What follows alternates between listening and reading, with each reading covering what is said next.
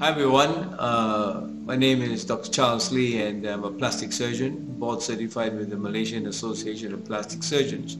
What I want to share with you is one of those moments where it was the most difficult time for me, challenging in the sense that I was faced with a situation that today I'm very proud of because I know the results after 17 years. But in 2004, I was fated to meet this young man who at that time was 16 years old and he was on his way to work.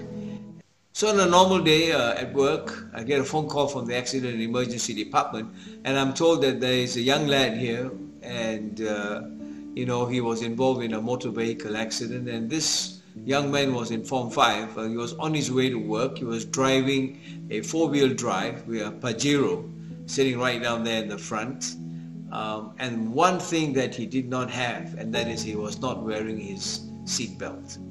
So we scheduled for emergency surgery and took him to the operating theater, and the anesthetist intubated him, and this is what I saw. Now this is what I was presented with.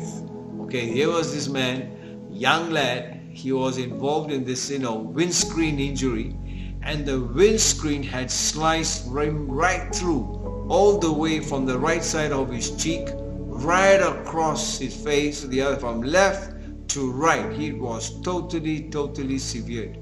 And you can see that his lips were his upper lip was all in pieces. He had another injury to his nose, and then he had all these glass-backed injuries, and these were very severe injuries. And I could lift his whole upper part of his face totally off from the muscles underneath.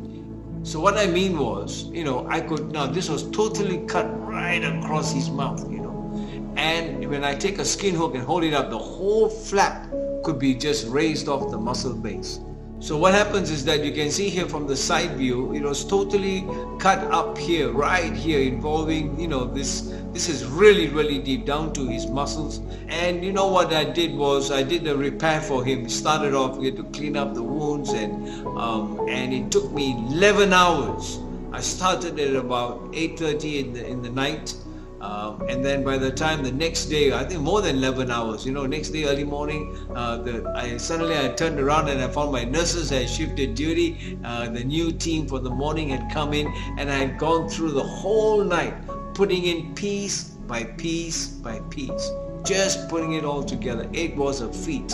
And this is what happened now, what he looked like after 6 months. So here he is after 6 months, and you can see all the scars, and they were really tight.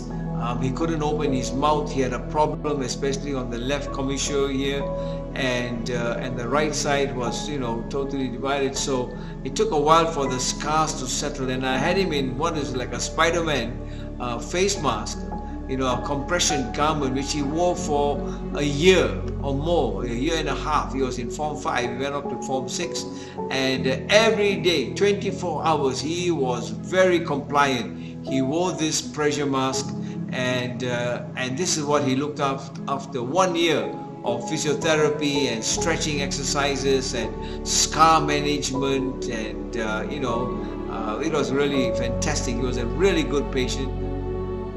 And so you can see that the scars are settled down, after about a year, 6 months, and this is after a year.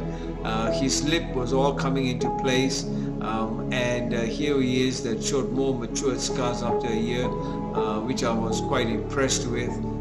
And still, scars were still there. And if you look at the side view, you will see that, it goes right deep. These are what glass injuries do. And it was very difficult for me to get the modulus repaired together with putting his lip together in pieces, right?